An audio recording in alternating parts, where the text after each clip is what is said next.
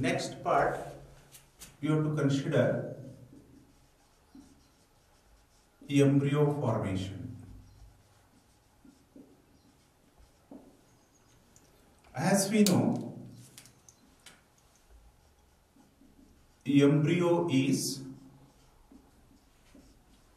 premature young one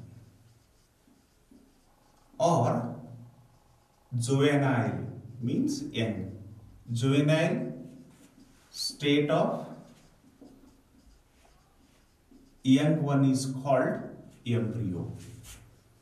Then embryogeny, the process of development of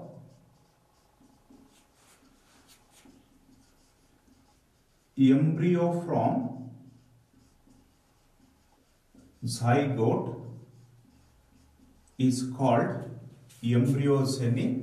That even we also called embryogenesis. Here genesis refers to formation, embryo formation we called embryogenesis. The process of development of embryo from zygote is called a embryogenesis or embryogeny. Basically, if you take the matured, the female gametophyte, suppose you take it as a micropylar end and it is chalazal end. Here zygote is present towards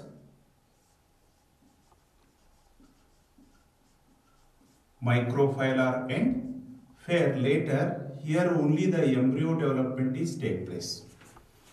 We have a disintegrating antipodal cells are there. Disintegrating antipodal cell. We know in a matured embryo sac, functional synergids are there. Synergids, these are synergids. Synergids are present. But now they have no role, because the role of synergid is to guide the pollen tube to enter into the egg. Already fertilization is completed, hence these synergids undergo disintegration. But at center we have one triploid cell that we call the name primary endosperm cell. Primary endosperm cell, it is triploid because it is formed in triple fusion process, and this nucleus is called primary endosperm nucleus, that we called a specially PEN, primary endosperm nucleus. It is also triploid. Towards chalazal end, if you consider, three antipodal cells are there. They are disintegrating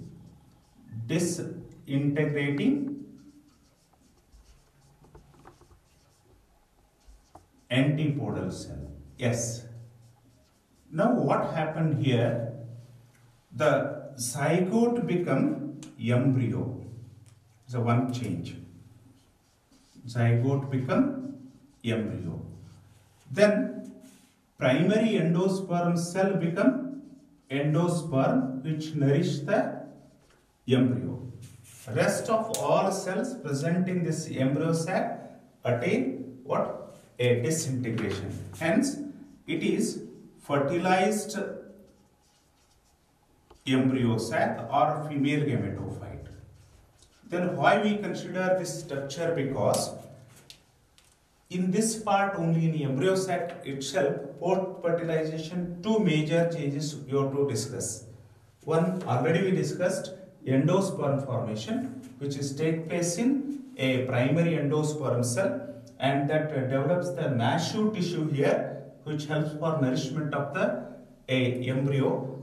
and zygote, a diploid cell formed by the union of egg and sperm, we called as a zygote. It now develops into embryo. What happened during the embryonic development? The first undergo a zygote, a diploid cell undergo mitosis. As a result, two cells are formed. In that, one cell is basal cell, another one apical cell. Very simple meaning is there. This cell present at base, hence it we call basal cell, and later it we also called suspensor cell because it suspend into the endosperm, suck the nutritive material given to the embryo, whereas apical cell develops into embryo. Hence, when it attain a slow development, the suspensor cell slowly, usually undergo mitosis and form a straw-like structure, and this apical cell mainly become a globe-like, that is globe-shaped embryo is formed. And later this embryo become heart-shaped.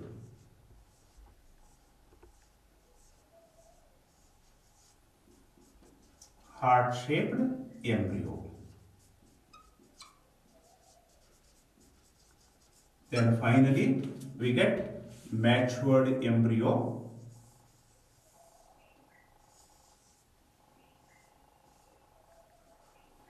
Especially it is a dicot embryo, hence there is a presence of two cotyledons. Then it is a suspensor.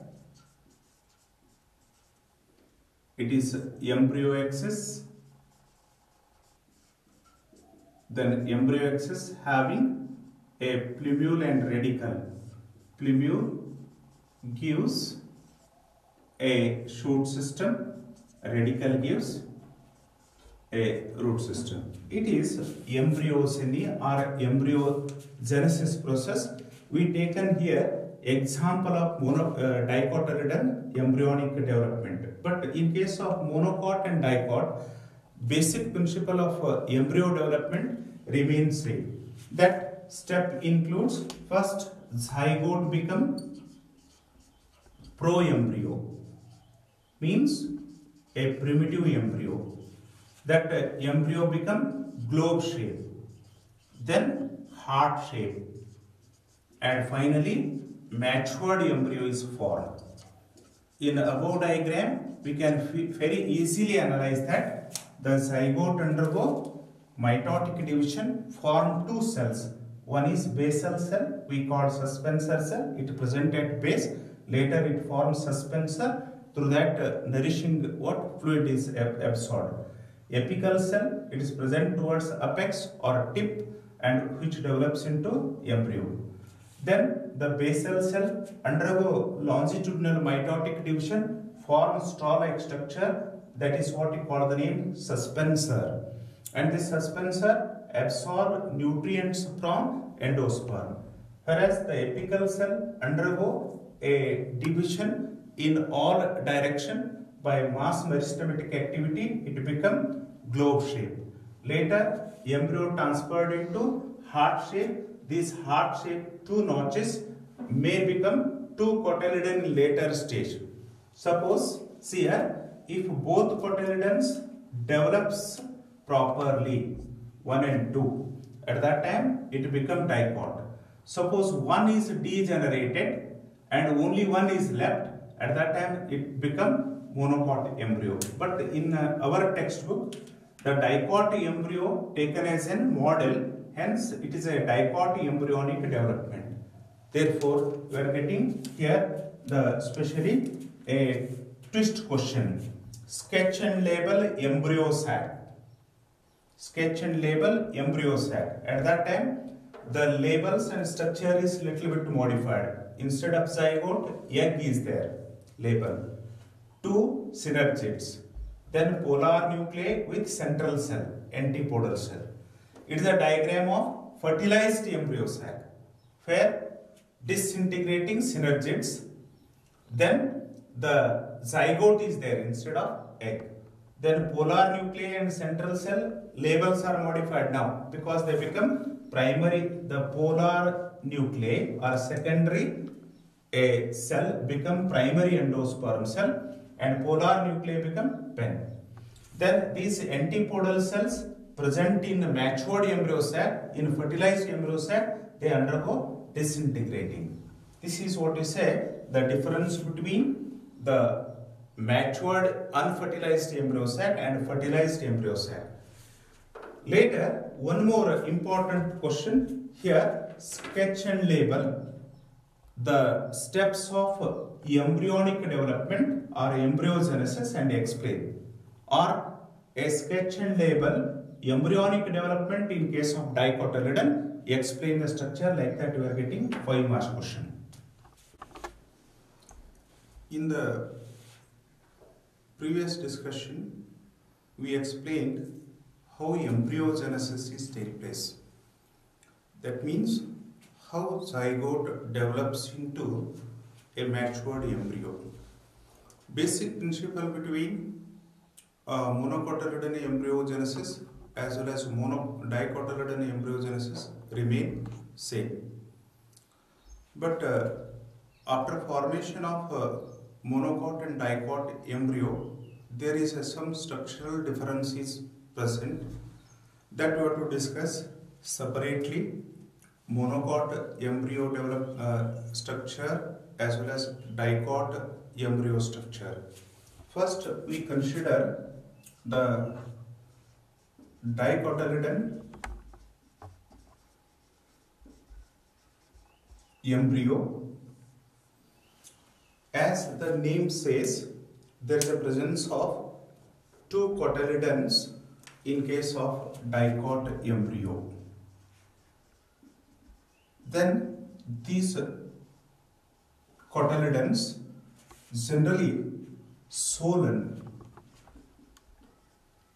means they shows swelling due to storage of food material.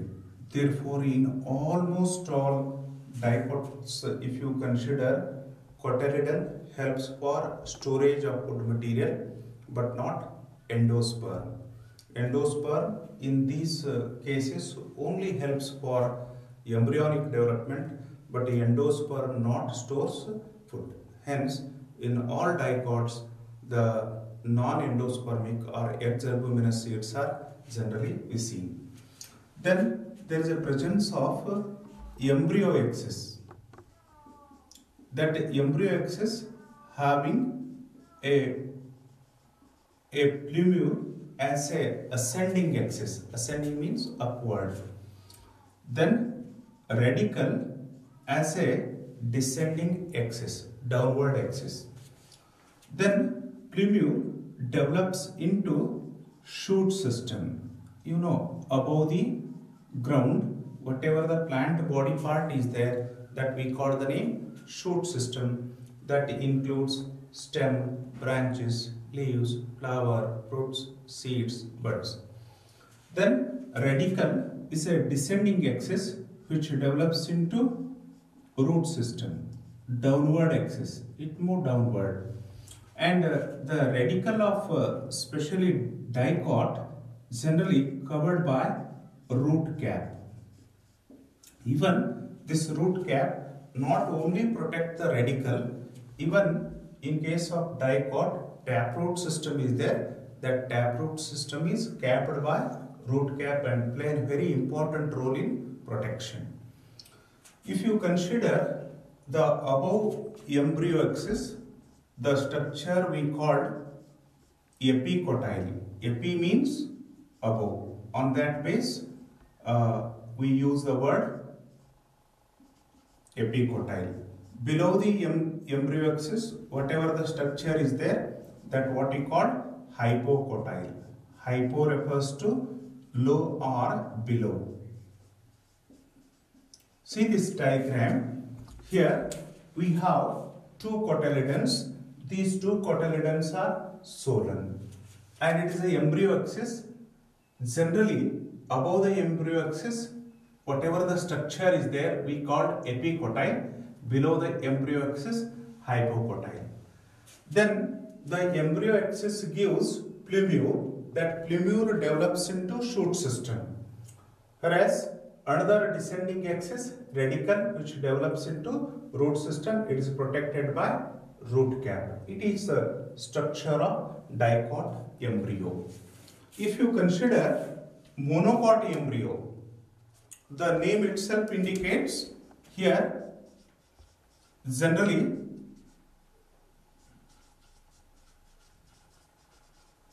one cotyledon is present, that is single cotyledon, hence what we call the name monocot, with presence of what? Embryo axis. If you consider monocot embryo, the single cotyledon is there which stores the generally, and it we call the name scutellum. Whereas the embryo axis having ascending axis as a plumule, as we seen in case of dicot, it also develops into shoot system. Then a descending axis form radical, it develops into a shoot root system. But one special character we see, that plumule is protected by cap-like structure called coleoptile, and a radical is protected by cap-like structure coleorhiza. Then this side structure we called as a scutellum. It is a single, and scutellum of monocot embryo itself we call the name cotyledon.